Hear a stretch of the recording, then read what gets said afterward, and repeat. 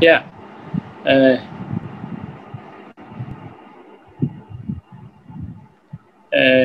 Honorable Chair and Co-Chair of this seminar, the learned panelists. Now, this title of this next presentation is the BADAS Diabetes Care Guidelines. You see, a lot of societies and organizations, including WHO, given us guidelines during this COVID time, where we have to stay home most of the time, and how to keep diabetes within a reasonable limit. The control of blood sugar, we know our sir, late Professor, National Professor Ibrahim sir, given 3 guidelines and everything is written in our guidebooks, that discipline, drug and diet, that remains still that things, discipline, diet and drugs. We are going to hear from Dr. Tareen Ahmed what is the change particularly during this COVID time, and what is the update on the guidelines of diabetes care. Let us see from him, and then any questions and answer sessions we'll discuss. And we hope every one of us will enjoy this deliberation. Thank you. Dr. Tareen, please start your Thank you, sir. Moderator, can you hear me? Yes. Moderator, can you hear me? Yes, Dr. Tareen, we can hear you. Okay. Honorable Chairperson and distinguished guests, this is the last session, and actually this is the test of your patience. I'll be talking on BADAS Diabetes Care Guideline. Actually, I encompass mainly the backgrounds of this guideline formulation, and then I will touch the contents of the guideline. To analyze the background, we first try to see the magnitude of the problem. We all know diabetes is an epidemic, and actually it is a pandemic, and it is recognized by the United Nations resolution, which recognizes 14th November as World Diabetes Day.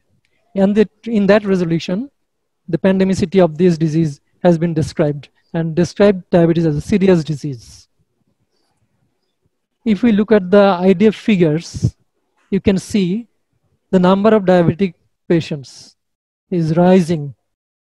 Every 2 years, you can see the climb of the figures from 415 million to 425, now 463 plus, and it will go up to 700 million in 2045. Actually, 1 in 11 adults has diabetes. The problem is that only 50% is diagnosed, and 50% remains undiagnosed. And the burden of diabetes is also given pressure by hyperglycemia pregnancy, and this pressure is very high in Southeast Asia region. And the Bangladesh figure, you can see, it is also climbing up from 6.9 million to 8.4 million at present, and it will go up 15 million in 2045. And don't forget the burden of prediabetes also, which includes IFG and IGT. If you look at BADAS studies at different times, you can see on the left side, you can see in the factory workers, the study shows that 15.4% of prevalence of diabetes with IGT and IFG, putting additional figures. And when we studied diabetes in preconception care population, we have seen a surprisingly high figure of 10.8% of prevalence together with IGT and IFG. So the number is actually immense in our country. Then we try to look whether we can control diabetes. Actually, the answer is no. We cannot actually taking care of glycemia at a good level.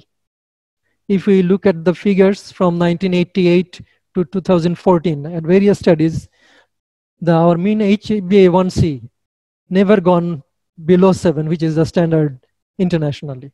We are always above 7, nearly 8, 10, like this. So our blood glucose control is never achieved, though we are trying our best.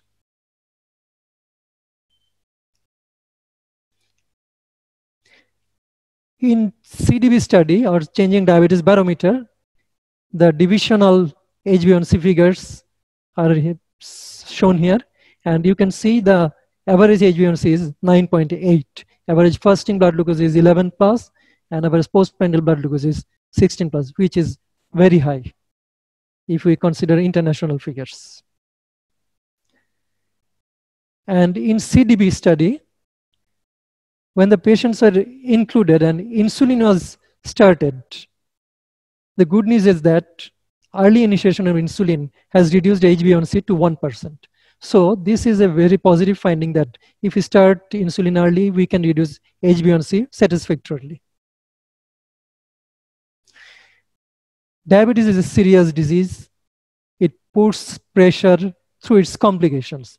And this is one of the most important reasons why we want to control blood glucose. The diabetic complications include cardiovascular complications, retinal complications, kidney diseases, neurological complications, and food complications. The cardiovascular complications poses the greatest risk for life. Nearly 50 to 70% patients with diabetes die of cardiovascular disease. And you can see the prevalence rates of various complications. And some complications are very high in type 1 diabetes, though this diabetes is not very high in our country. Then we tried to look into the prescription pattern of the practicing doctors. We have studied their prescriptions, and we have seen that metformin is the most prescribed drug. It is a very good thing to see that metformin is prescribed most in combination or alone. And it is also stated in the guidelines that metformin should be the first drug if there is no contraindication. So we are in that alignment. And when we saw the prescription pattern of insulin, we have seen that premixed insulin is the mostly prescribed insulin. Nearly 77% patients are using premixed insulin. Doctors prescribe them probably for the convenience of patients. It is very convenient for the patients to take this form of insulin. And modern insulins are also becoming popular like analogs, and pen use is also rising. These all things will actually contribute us to formulate guidelines. So we have seen all these things. In a nationwide diabetes survey, we have seen the practicing pattern of the doctors. Here we can see that the only lifestyle was advised in nearly 60% of patients. This signifies that probably there is a delay in starting pharmacological agents in treatment of patients. Probably it is an unnecessary delay. Probably many of the physicians trying to control diabetes with lifestyles alone, which may not be possible all the time. Or after a time, you must have to add drug. This is a finding from various diabetes centers of BADAS, the prescription pattern of physicians. Here we try to see when a physician starts different agents. If you look at HbA1c column, when the HbA1c less than 8, most of the physicians prescribe lifestyle. When the HbA1c goes between 8 to 10, most physicians prescribe oral anti-diabetic drugs. And when the HbA1c crosses 10, most of the doctors prescribe insulin. This is more or less like international levels. And when the physicians switch from oral agents to insulin, we saw that when the fasting blood glucose goes above 11 and when HbA1c crosses 10, most of the physicians switches from oral agents to insulin. Then we have tried to know the knowledge and skill of the physicians. You see, in GDM study, we actually did this survey. You can see physicians with good knowledge about GDM, the percentage is 52.8%. You may seem it high, but if you think that these are all physicians, this rate is not that high, because the physicians should have much more high level of knowledge regarding management of diabetic patients in GDM also. And this was published in a journal in Public Health, this knowledge evaluation. So before formulating a guideline, we tried to see the magnitude of the problem by various studies, field studies, epidemiological studies. We have tried to see our glycemic status. We have tried to see the international papers to see the propensity of complications. We have tried to see our physicians' prescribing pattern or instincts and the knowledge and skill of the physicians. And after compiling all the things and seeing that there is a variation in different guidelines, especially those we mostly use the American Diabetes Care Guideline, American Diabetic Association Guideline, International Diabetes Federation Guideline, and AAC, American Association Clinical Endocrinology Guideline. There are some variations which may sometimes confuse our doctors. So we felt that we must have our own guideline. So with the initiative of jointly of the Diabetic Association of Bangladesh and National Non-Communicable Disease Program, Director General of Health, we are supported by Novo Nordisk. We formulated a guideline and we published it in November 2019. Though we could not distribute all the centers or many places where we intended because of this pandemic situation and lockdown. And probably we think or feel that probably will be very soon uploaded this guideline in our BADAS website and in other websites. And we will also try to hand over the published guidelines to various centers. Now I will touch very short the contents of the guideline. We have elaborated the diagnostic cutoffs in the guideline. It is actually in line with standard guidelines of American Diabetes Association, WHO, AAC. There is nothing probably new in this guideline. And regarding gestational diabetes and pre-gestational diabetes, we also followed the current existing guidelines. And for blood glucose control, we actually followed the standard guidelines, and we also relied on our own data gathered from our field surveys. In our guideline, we elaborately describe the various treatments from initiation, from then follow-up, lifestyle, medical nutrition therapy, physical activity, and various drug treatment, and elaborate description of various drugs in tables and charts, their side effects, highest dose, lowest dose, when to increase the dose, like this. You will get everything in this guideline. This is actually the lifeline of this BADAS guideline. You need not look at this clumsy picture. I'll make it simple. You look at just at the top row. When the fasting blood glucose is less than 10 at initiation, at diagnosis, and HbA1c is less than 8.5, or random blood glucose is less than 12, you can start metformin together with lifestyle. We have incorporated these figures or cutoff points from our own field surveys. This is our achievement in this guideline. Then when diabetes is not controlled with metformin alone, then we will switch over to next regimens, which is elaborately described in this guideline. When at diagnosis, blood glucose is between 10 to 14, HbA1c is between 8.5 to 10, and RBS is between 12 to less than 18. This is again from our own data.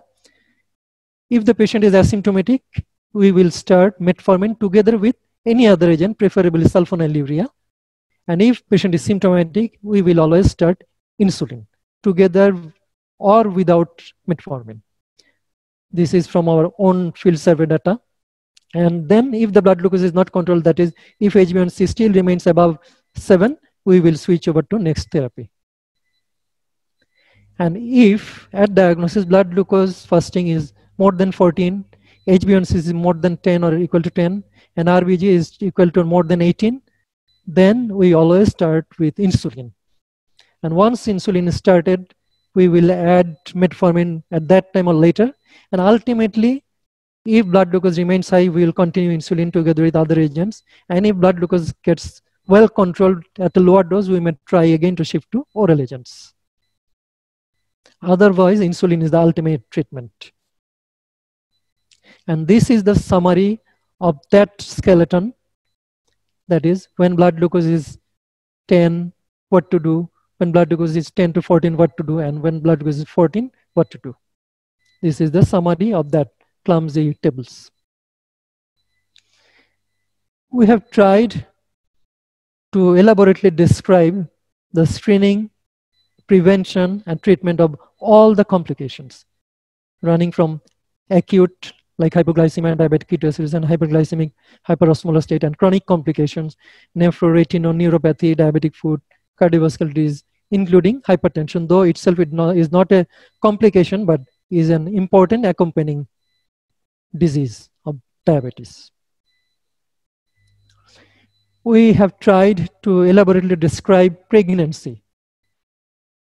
We have tried to describe diabetes in children, elderly, surgical management of diabetes, and then we described sick day management. We have incorporated Hajj and travel rules and Ramadan fasting rules. Everything are described in elaborate pattern. And diabetes is a preventable disease, all we know. And this is the most effective and least costly way to fight this pandemic. So we have incorporated prevention procedures or policies elaborately in this guideline, together with insulin injection techniques, injection sites, insulin storage materials, and we have also incorporated some case studies for our especially junior colleagues who can learn the management of diabetes cases from this guideline. So I am at the end of my presentation. This is our guideline.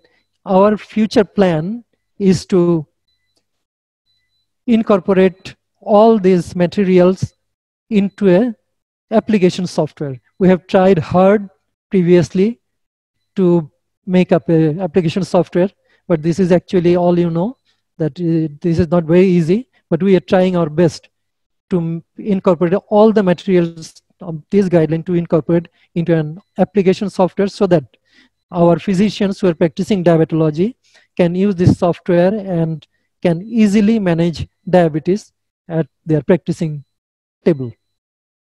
So thank you very much. Thank you for your patience hearing.